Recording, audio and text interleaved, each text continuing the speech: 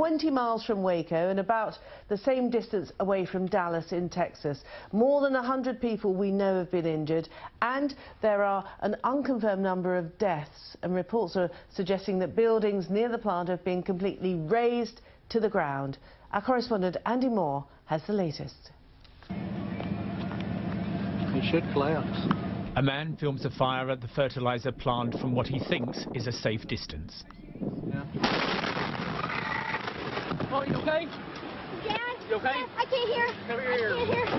Get out of here. Please get out of here. The explosion sparked many other fires in the surrounding area. A public safety official said a nursing home had collapsed, with some people believed to be trapped inside. Floodlights illuminated a football pitch used as an emergency triage area. Dozens of injured people could be seen taken away to nearby emergency vehicles. Police said they were using their squad cars to transport some of the casualties. A mass of emergency vehicles gridlocked the roads. At a medical centre nearby, the casualties poured in, some of them arriving by bus.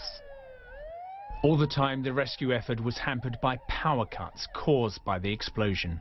I was there. I walked through the blast area. I searched some houses earlier tonight.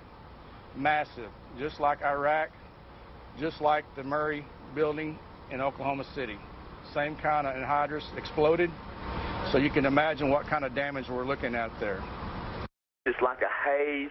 There's several helicopters lifting people out, and several helicopters are big lights assisting the firefighters and the rescue teams, and it's like a war zone. It's the worst thing that's ever happened to West. Another eyewitness said the whole earth shook when the plant exploded. She said it was like being in a tornado.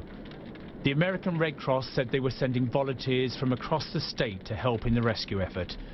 There are fears another storage tank at the fertilizer plant could explode. A wide area is being evacuated. Andy Moore, BBC News. Well,